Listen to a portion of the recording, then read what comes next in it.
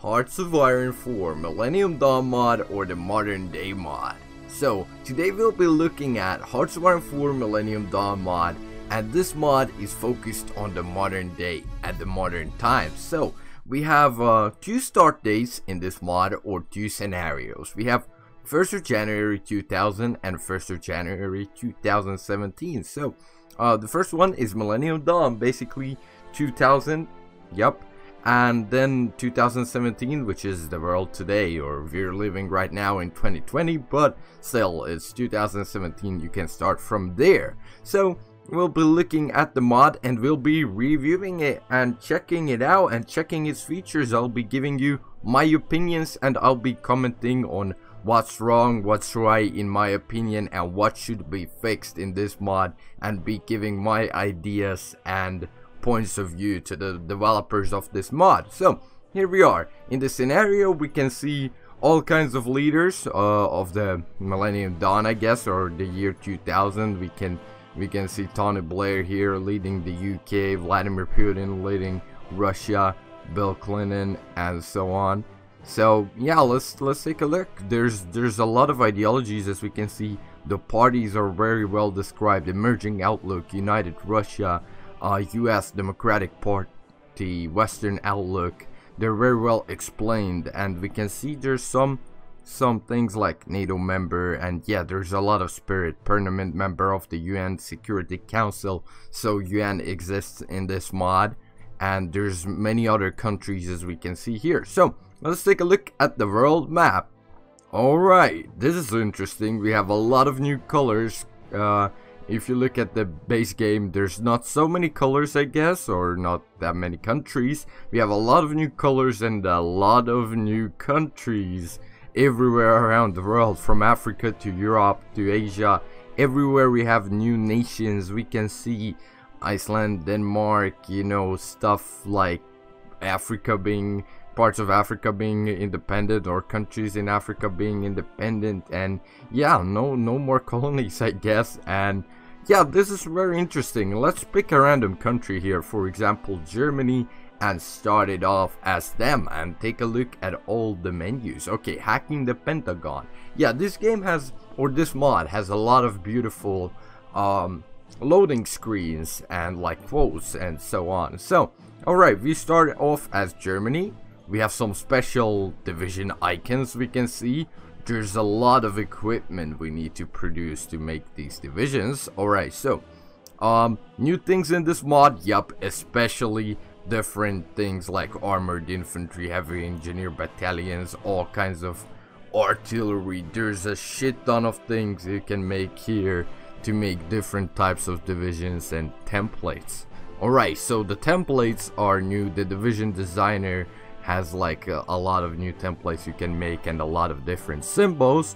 Production, yeah, in production, this is one of the biggest parts of this mod. Production, you can produce all the modern equipment, from helicopters to rocket launchers to infantry equipment to all kinds of stuff. Here we can see different tanks, artilleries, self-propelled artillery guns, AA guns, helicopters, planes, jets, bombers, patrol planes, I guess drones. So there's a lot of things in the production. I know this can work for some bigger nations. You can produce all of the stuff you need. For example, for this division you might need a ton of different equipment, right? Let's see, for this division, yeah, you need to produce all of this. But if you're playing as some small country, let me pick like Macedonia, I doubt you have the military factory. Yeah, you don't even start with a military factory to produce all of that, so it might be a bit difficult making some crazy divisions as those smaller nations. So they have some disadvantages. They have to go with like basic infantry divisions, I would say, with nothing else than infantry equipment and maybe some support equipment or so. So now let's take a look at the construction tab. In the construction tab we can make biofuel, right? Biofuel, what does this actually give us? This building takes organic matter such as energy, crops and wood, and converts it to fuel. Alright, so we can make fuel out of crops and different things, so that's something new. we hadn't have before. There's SamSite's mobile radio post. It's been renamed SamSite, I guess. Nice. Alright, we can build some things. Okay, in the construction tab we don't have as many things as in some other mods, but there's still something new. The biggest thing, of course, probably here is the research slot and this tab, which is insane. But now we'll look into trade. Okay, trade looks pretty basic.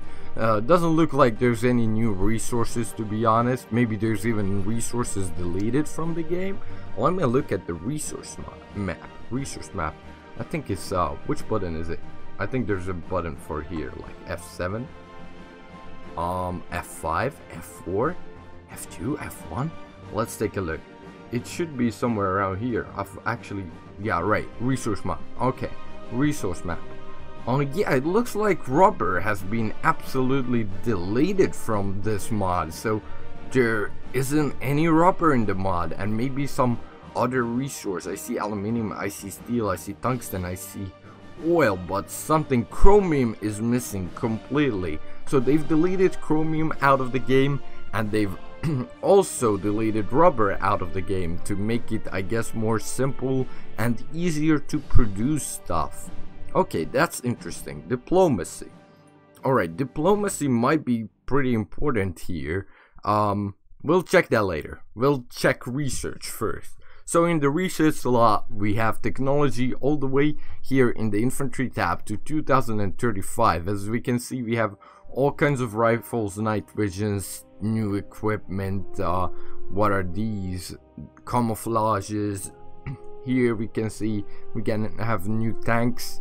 Research, so you can really work around and make like main battle tanks, armored personnel carriers, infantry fighting vehicles, utility vehicles. It's all up to you, up to your military tactic.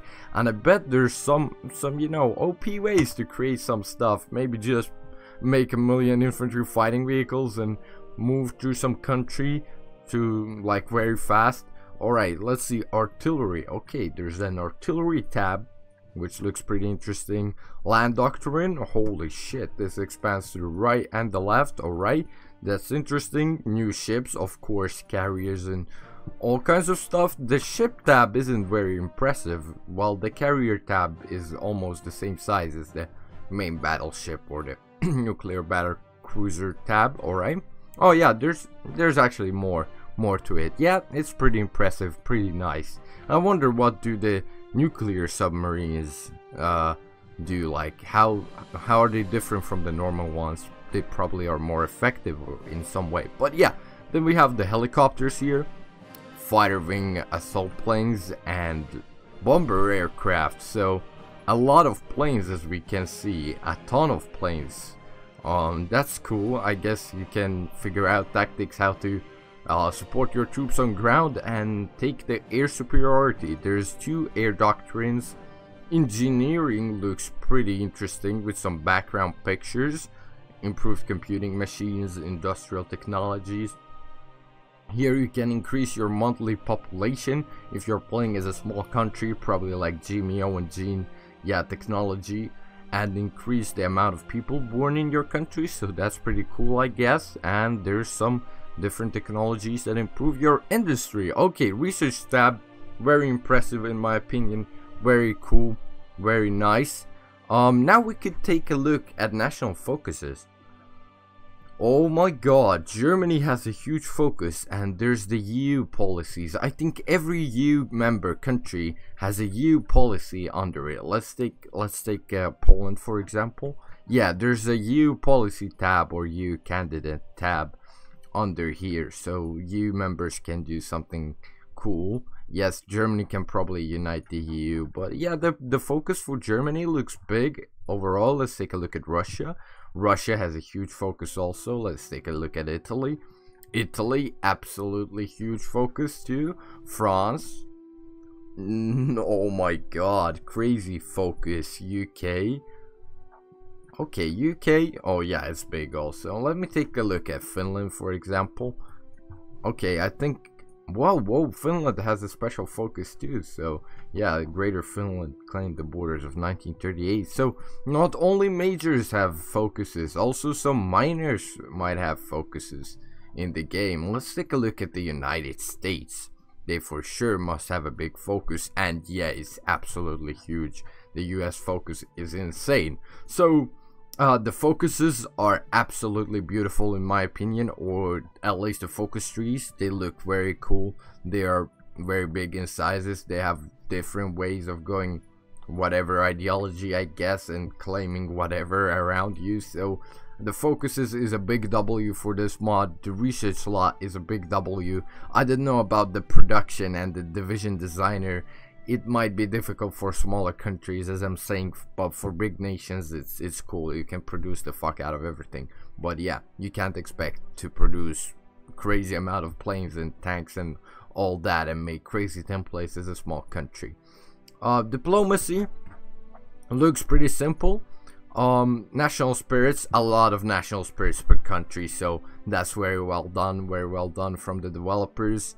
Very cool, yup, and they're pretty accurate. There's the UNCS and like all the UN things and all the spirits, so that's cool. But there's a new tab added to the mod not long ago, which shows the foreign influence of countries on you. So here, for example, Germany has France influencing it 5%, Russia 5%, US 4%, France probably because of all of the EU things, steel trade, all that. Russia 5% because of the maybe Russian population, 4 million about in Germany. The Russian and the German gas deals, or the pipelines and energy deals, and some company investments, US, NATO, and other, you know, relation things and so on, alliance, you know that. So I don't know if it's completely accurate in this mod, but there's the influence thing, and if you gain enough influence, you can do something to a nation. I'm pretty sure. Yeah, you can give economic aid to raise your influence. You can attempt a coup. You can exploit their economy. You can manipulate their politics and turn them into a puppet after you gain enough influence by, I guess, aiding them and influencing them with your political power and so on. So this thing, pretty cool, but I think it takes a lot of time. A lot of people have said it takes a lot of time. I tried myself. It takes a ton of time to influence a nation, so it might be kind of difficult. Sorry for that alert. Okay, so now we're gonna take a look at the political tab. So here we can change our economy. We have this tab here. We have debt, we have treasury, and we also have the international investments. So here you can focus on your economy and you can change a lot of things, but a lot of these things require a lot of political power. Okay, at least Germany is gaining like a lot of political power, but I still think like 1000 political power for this stuff is way too much. They should increase either the amount of political power you're gaining or decrease the cost of these things, because this costs a lot.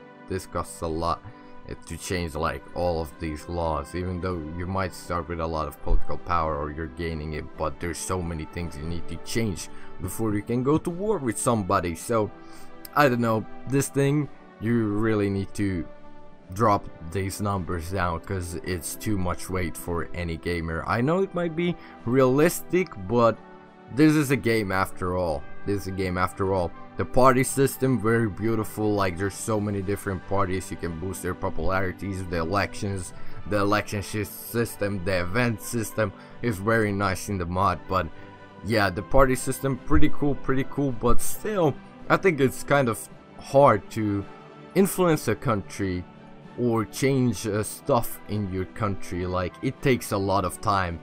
And invading a country, that's something whole different stuff in this mod. Invading a country might take about like 3 years or at least 2 years to invade a nation. So I think they should really like focus on the justified war goal time is, I think, about 300 days per country, or maybe even more at some times. So I think they should decrease the justified war goal time If any of the developers are watching this, maybe you should consider that. I know it might be realistic, you need intel, you need this, you need that, you need war plans, you need to prepare, you need to go through certain political stuff, but still I think you should decrease the time of justifying a war goal on a nation, since this is a game after all and people want to have fun, expand and take over countries, and in multiplayer nobody wants to wait 3 years to attack a single nation. People want to go straight into the fucking war or into battle, expand their country, make an empire, you know. So I think they should take a look at that. The decisions, very cool in my opinion, except sometimes the EU tab might be full of spam, since you might get a lot of EU decisions and so on. If you're in the EU, do you want to do this law, what's your opinion on that? It's cool, but I wish there's a way to disable it. Maybe there is, but like sometimes it's very spammy. A lot of decisions, I couldn't say this is like cool. This is very nice from them, making so many decisions. You can recognize countries, help their independence, you know, help them out. So it's very beautiful. The mapping in this mod, they included a lot of civil war territories and a lot of rebels and so on. That's cool how they made it so accurate, not only the countries but also some of the war regions and like unrecognized territories. That's very nice how they made it so accurate. So overall, I think there's a few things need to be improved. Maybe in the industry tab, okay, that can stay, but at least the justification, that needs to be fixed. The justification war time or war goal time is way too long. Changing your popularity in your party might be a bit difficult, and some of the things here are a bit expensive in the political tab. With your political power are a bit expensive, so that needs to be fixed for sure. So the things I'm trying to say, this mod is very good, very beautiful, very nice, very fun. You'll find a link in the description, but I don't really recommend playing this mod in multiplayer because that's gonna take you so much time. I doubt anyone plays this mod. Like, anyone who has the right mind doesn't play this mod in multiplayer, since it's taking so much time to complete things and invade countries. It takes days or probably fucking 10 hours to restore the Soviet Union or take some more territories, or I don't know, unite the EU and stuff like that, or take over Africa. So for single player, this mod, yeah, it's cool. You can go 5 speed, you can rush stuff, but like multiplayer, I do not recommend it. But single player, go test it out, it's very nice. What would I give it to this mod if I could give it a number?